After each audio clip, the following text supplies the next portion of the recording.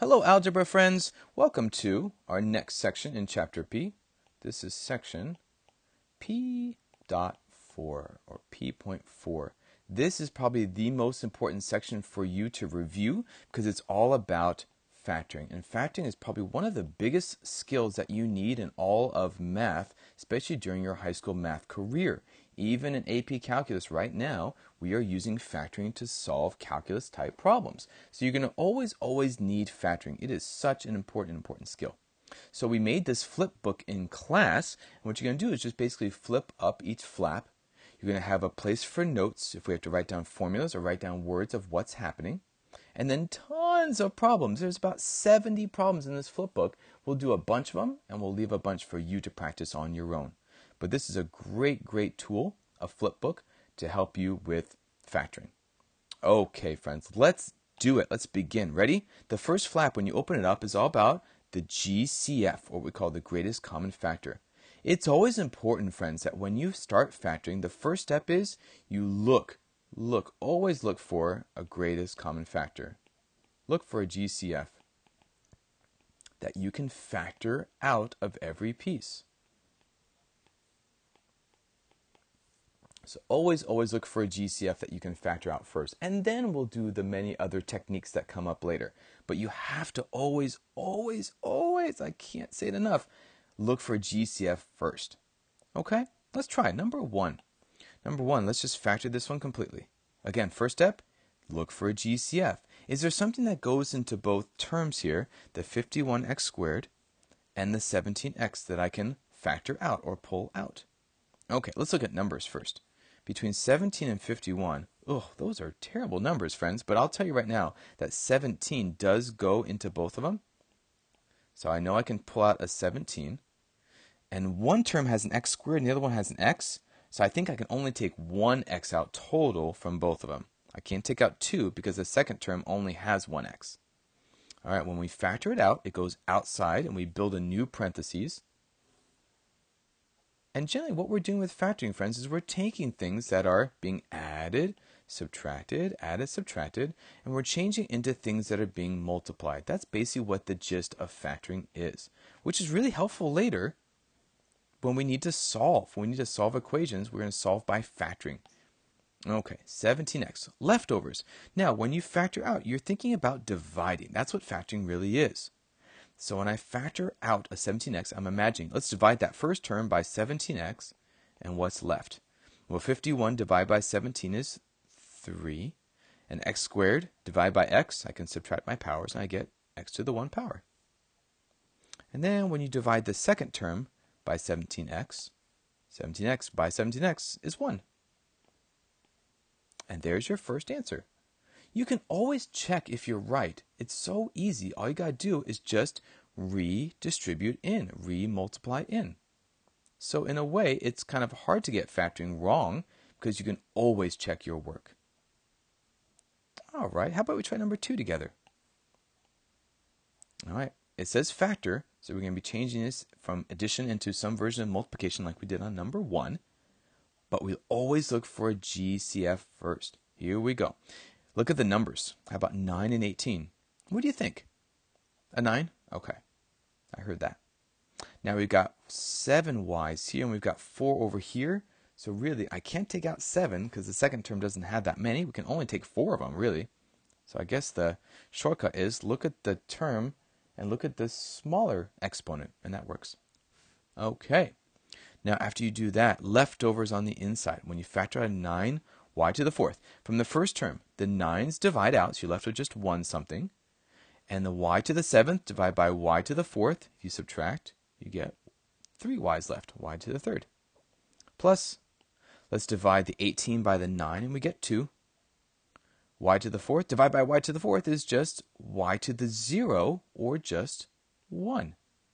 So number 2 is done. Good job. And again, if you want to check, you can multiply back in. You know what? Just for the heck of it, let's just show why that always works. Ready?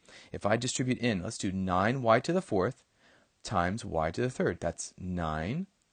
Y, 4 and 3, you add, right? You get 7. Plus 9y to the 4th times 2. You just multiply the 9 and 2. You get 18. and keep your y to the fourth. Well, looky here, my friends. We got the same thing we started with. Celebrate. All right. So you can always double check, friends, by multiplying out. Let's do one that has a lot of variables in there. What looks good? Ooh, I'm going to do number 6, maybe because of all those negatives. All right, and it says factor, so we should always look for a GCF first. Okay, now if I'm looking at numbers, do you notice how I have a negative in the front? It's always a good habit to factor the negative out. Factor him out because it's going to make solving down the road a little bit easier. Just going to have to trust me on that one. Minus. Okay, 16 and 24. How about a GCF between 16 and 24? If you think about it, there's lots of them, 2 and 4. But I think the best one, the biggest one, the greatest one, I think is 8. Okay, now let's just look at one letter at a time. Ready? How about the M's? M5 and M2. So we need to take out M2. N3, N4. The smaller one is the 3. All right, leftovers. Now you're dividing a negative 16 by negative 8. So that's a positive 2. M5 divided by M2 gives you 3 left. And N3 divided by N3 is just 0 or 1, basically n to the 0 or 1. So you basically are just left with 2m to the 3. Okay, now, when I divide the next piece, it was a negative, but you notice how I took a negative out. So now it changes this sign to a positive. Okay, now when I take an 8 out of 24, that's 3 left over. M squared divided by m squared is just m0 or 1. So I can just move on to the n term. And n4 divided by n3 is just n to the 1. When you're done, it's good to double check, not just by distributing in, but look what's inside the parentheses. Is there anything more in common that I can factor out? Any more GCFs? And if no, then you're probably good to go. If there is, then we have to probably pull something else out that we get to factor. But no, we did a pretty good job. On all 3 problems, if you look at the parentheses, there's no more greatest common factors. All right, so first step, always, always, always, always, huge, look for a GCF. All right, I'm going to leave some problems there for you to practice. But if you flip to the next one is a really important one called a difference of squares. And here's your formula for difference of squares. It's exactly what it sounds like. It's a difference, meaning you see subtraction between 2 terms, of 2 squared terms. That's a difference of squares. Some people call it a difference of 2 squares. Same thing. Do you remember in the last section or so, when we learned about how to multiply out things, we learned that if you take a plus b and you multiply by a minus b, sort of its conjugate, we learned that, okay, when you FOIL everything out, you get 4 terms, but the inners always cancel, and you're just left with a squared minus b squared, right? That was kind of a neat shortcut. Well, what we're doing here, folks, is we're starting to the right side, and we're going to the left side. So here's our formula, folks. Ready? A squared minus b squared, a difference of squares, always factors into this. 2 parentheses multiplied. And the first term is basically the square root of the first term, a, and the square root of the second term, b and b. And then you just alternate signs like a conjugate. Plus here, minus here, or you can do minus here and plus here. It's fine, as long as they are 2 different signs. There you go, folks. I'm going to highlight that, circle it, put a star next to it. That's a formula you need to memorize. And that's a very, very popular one too, a difference of 2 squares. Ready? Let's try number 9. Now, to identify it, first we like to check. Are there 2 terms? Yes. Is it subtraction? Yes. Are they both squared terms? Well, I square 2 to get 4. I square y to get y squared. So that first term is definitely a perfect square. And if I look over the 9 is also a perfect square, right? What do we square to get 9? Oh, yeah, 3. So are they both perfect squares? Yes. So we can jump right into difference of 2 squares. But no, remember what we have to do first? Whenever you always factor over here, always look for a GCF. Is there a factor that we can take out of both terms? Is there anything between 4y squared and 9 that I can factor out? And actually there's not, but it's really important that we check, guys. All right, well, if not, let's jump right into it. Here we go. All right, 4y squared. If we think of the square root of 4y squared, that's 2 and 2. And the y squared just gives you a single y and a single y, right? If you multiply those two back out, do you see how you get 2y times 2y? 4y squared. Nice. The 9, when you take the square root, you get 3 and 3. And you just want to alternate your signs. All done. Again, if you FOIL that out, I guarantee you on my life that you would get that starting function. That's pretty cool. Let's do another one. How about number 10? Okay, so let's check. Is it subtraction? Oh, sorry, is it two terms? Yippee. Is it subtraction? Yippee. If it's plus, it's different and doesn't quite work here. So it's important that you check if it is a difference or a subtraction. Are both terms perfect squares? 25 is, and k squared is, and 81 is also a perfect square. So yes, they are both squares. Okay, let's look for GCF first. Is there a number that goes into both pieces? 25 and 81. Me thinks no. Okay, let's just jump into it then, friends. The square root of 25, okay and okay, of k squared, okay, okay. And then how about 81? Okay, okay. And then plus minus. Look how easy that is. It's such a very, very important type of factoring that in a way, once you know it, it's actually really easy and kind of fun. I'm going to just search through. Is there one that has maybe a GCF to throw me off? Ooh, yeah, there's a couple here, aren't there? Well, let's see. What could I find? Oh, how about 16? And I'm looking at 16 because look what my eyes are searching for. Are there two terms? Yes. Is there subtraction? Yes. Are they both perfect squares? No. Look at the c to the fifth. What the heck? 27 is not a perfect square. But I know I'm going to use the difference of two squares here, so what should I be looking for first? And maybe after we do that, maybe we'll be good to go to use the difference of squares formula. Okay, ready? This is why GCF is huge. All right, let's see. What can I take out of both 147 and 27? Ew, gosh, there's some really crazy numbers in there. Well, I know 27 is like 3 times 3 times 3, so I know there's some 3's in there. Why don't we take out a 3 and see what we can do? And then let's see, between the two variables, the C5 and C3, I can take out C3. Okay, so let's just do a little GCF work here. All right, 147 divided by 3. All right, mental math. People, is 49. C cubed, I'm taking that out of C to the 5, so I'm left with 2 of them.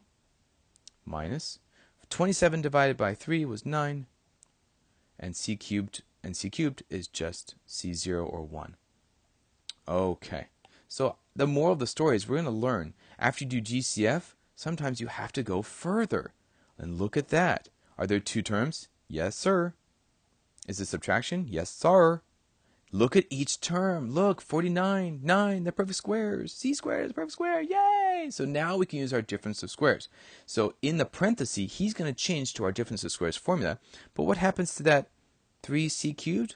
Well, he's on the outside, so we're just going to keep him on the outside while we play with the inside, okay? So don't just drop the 3c cubed. He's still there. He's still got feelings. So don't drop him. Okay, inside my parentheses. Ready? 49c squared. Square root? 49 gives me. C squared gives me. How about the 9? And difference of squares gives me a plus and a minus. I guarantee if you FOIL this whole massive thing out, you would get the OG. But it's really important, friends, that you did the GCF first. Otherwise, if you look at this and think, oh, there's no squares here, yeah, you're right, and you might skip it. But do GCF always first to see if there's some bonus afterwards. Even looking at number 15 off to the side, 150 is not a perfect square. But I bet if you do a little bit of GCF action here, you'll find it. So after GCF, the difference of two squares is really, really popular. The next two we're going to do have to do with cubing. We learned a formula for cubing last time. If you remember, if you have a plus b and you want to cube a binomial, we had a formula for that. This is not the opposite of that, like the difference of squares was in the previous one. It is if you have two terms that are cubed numbers. And sum means they're being added. Looking forward for a second, it's also going to work if it's subtraction as well. The formula is going to be very similar, but if you see two terms with either addition or subtraction in between, you can totally use this formula here called the sum of cubes formula, or the sum of two cubes. Ready? Here's your formula. This one's interesting. All right, let's put it here in red. A cubed plus b cubed.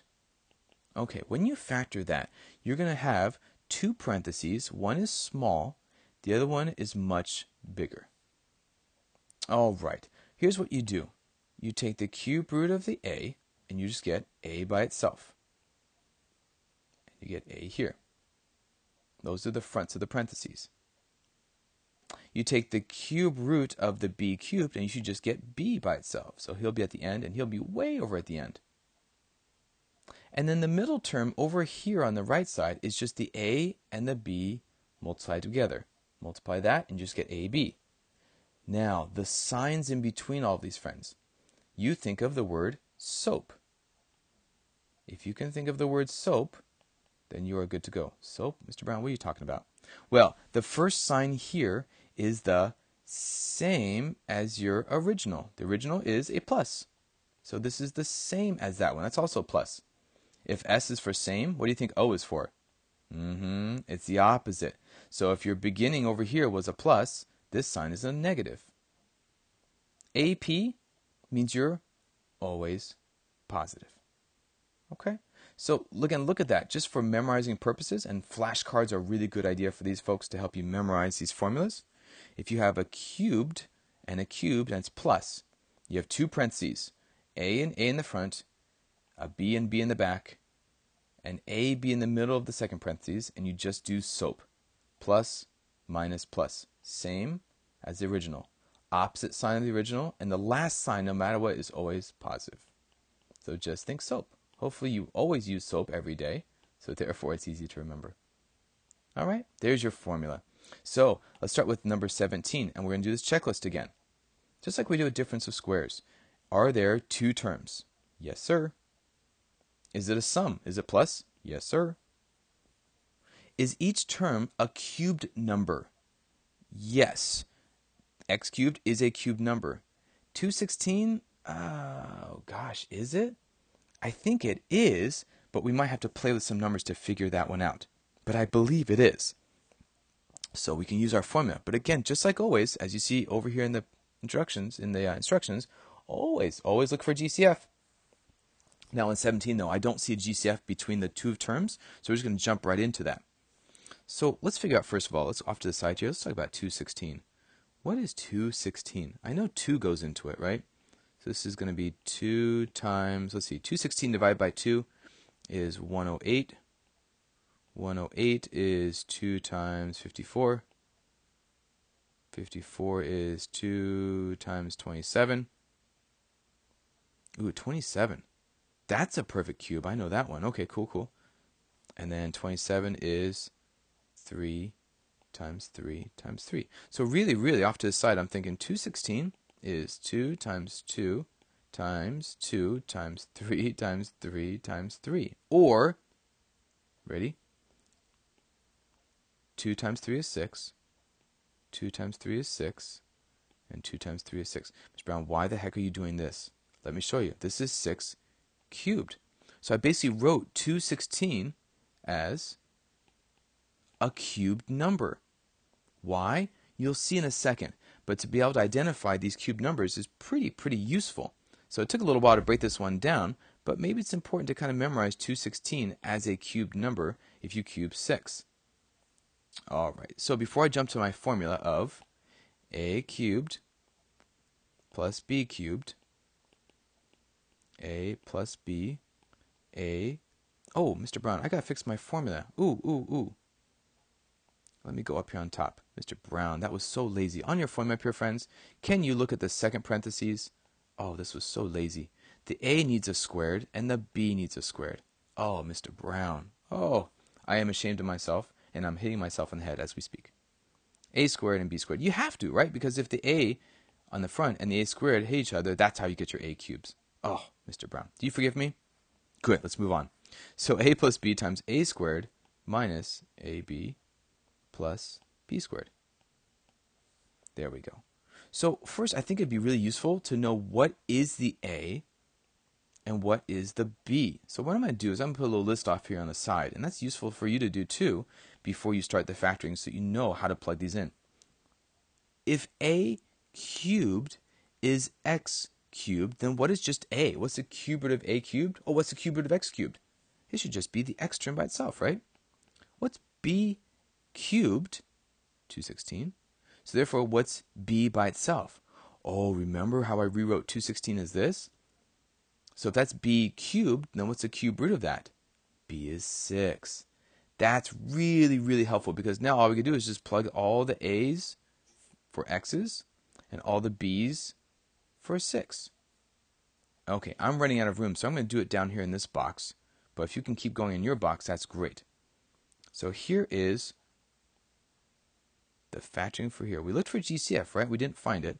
But now let's go ahead and do, this is going to be A plus B, A squared minus AB plus B squared. Okay, ready? We're going to plug in. A is x, B is 6.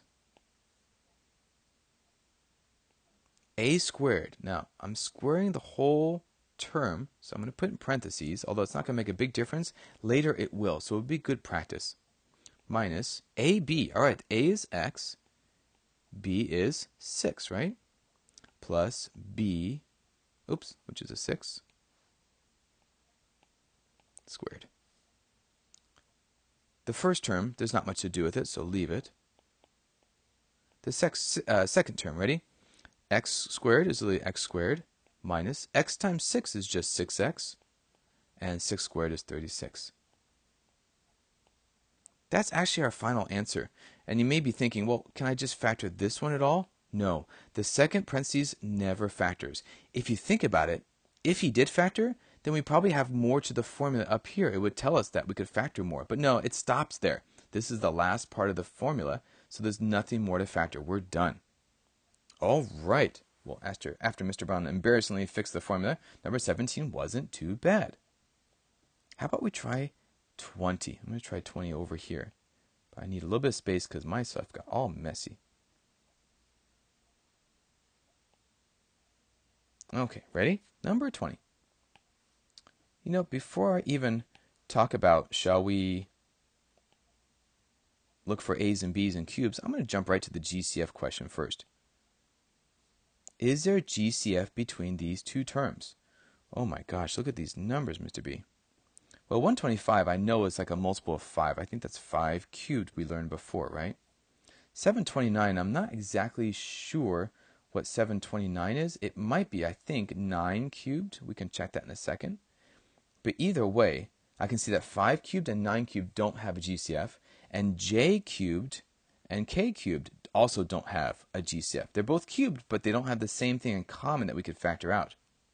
Okay, so we'll jump right to our parentheses. Let's do the check really quick. Ready? Do I have two terms? Yes. Is it added? Yes. Are they both cubed numbers? Yes. Now that we rewrote it, 5 cubed and 9 cubed, J cubed and K cubed, yes, they are. I'm going to make my little list off to the side here, folks. Ready? What is the A? What is the B? Again, if this whole front term is A cubed, what's your original A? Well, if A cubed was 5 cubed, the original A must be just the cube root of that. And if A cubed had a J cubed, then the A should just be 5J. Does that make sense? Therefore, can you see that B, if B cubed was this whole term, that B would be 9 by itself, K by itself. Okay, I'm going to use that now and plug right into my formula. Here we go. Ready? This guy factors. There's no GCF, so let's just jump right into it. It should be A. Now, I'm really worried about this A because this A is like not just a single variable like in the last one. It's got a 5 too, and I have to square it. It's not this. It's not just that. So I'm being really careful. So first, let me re-establish my equal sign here. We have the A plus B, and then the whole rest of the formula here, right? So A plus B. That looks okay. It's over here. This would start getting me a little nervous. I got a little nervous too early. Sorry about that. But a squared is not that. No, no, no, no. You're squaring the entire a here, which means you're squaring the 5 too. So can you do this for me, friends? Can you be extra careful? And let's put the a in parentheses. So how about a squared? Ah, that makes sense now. Okay, that's a squared. Opposite sign, right? AB, which is a b. Notice all these parentheses. And then SOAP, always positive, right? So plus b squared. Ooh, b is complicated, right? Should we put in parentheses? Yes, sir. B squared. Look at that. Look how important those parentheses are, because we're going to have to now square them out, and that'll give us the right answer. First parentheses, ready? 5j plus 9k. That was pretty easy. Now 5j squared is 5j times 5j, so 25j squared. Minus 5j and 9k, if you multiply the numbers, and then just j times k. And the last term, 9k squared should be 81k squared. So really important here, folks. Moral of the story. When you are plugging in and your A's and B's are more complicated, they have numbers and letters, better use those parentheses there to know which one you're going to square. All right, good. Well, the good news is that's the sum of cubes. The difference of cubes is almost exactly the same. You're just going to switch the signs. So here we go. Now Mr. Brown's going to get this formula right. How about a cubed minus b cubed? Ready? Just like before, small parenthesis, long parentheses. A and a squared, b and b squared, and then again a, b here in the middle. Ready? SOAP. Now the original is a minus now, right? Because it's called a difference of cubes. So now if the original is the negative, then the same would be a negative. The opposite of the negative would be a positive. And of course, AP means always positive. There's your formula, folks. So you can notice that the terms are exactly the same as the previous one here, but it's the signs that change. But again, if you always remember SOAP, you're good to go. Shall we try one? Let's see. Let's find a good one here. Let's do... Gosh, they're all really good ones. I would love to find one that has a GCF first. How about 28? 28 looks like it has a GCF, and I notice that because I'm looking at that 4, and that 4 is freaking me out. There's no cubing of 4. Like, what do you cube and get 4? What do you cube and get just a W by itself? What? So I'm thinking we're probably going to have to do some GCF action. What do you think? Shall we do it? All right, GCF here. I feel like I can pull 4 out of 500. I think 4 goes in there pretty nicely, and they both have one W in common that I can factor out. All right, leftovers. 500 divided by 4 is 125. W4, I'm going to take out a W, is just W cubed. And when I take a 4W away from 4W, I'm just left with 1.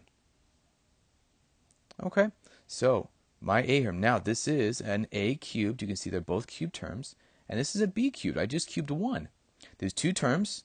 There is subtraction. And they're both cubed terms. So let me make my list here. The A itself, what did I cube to get this term? To get the 125, I cubed a 5. To get the W cubed, I cubed a W. B is pretty nice because it's just the number 1. So what did you cube to get 1? Well, just 1. Notice I didn't put negative 1. You don't have to worry about the negative 1 because the negative is taken care of here in the formula. Okay, ready to go? Now, the 4W pulled out as a GCF, so he's going to stay on the outside the whole time. Parentheses, longer parentheses. Okay, here we go. This is A minus B, and then we have A squared plus A times B plus B squared. Okay, running a little short on time, so final answer really quick, friends. And that's the start to factoring, guys. Really good job. There you go. There's your final answer. We'll continue more with this packet when I see you in the next video. Great job, everybody.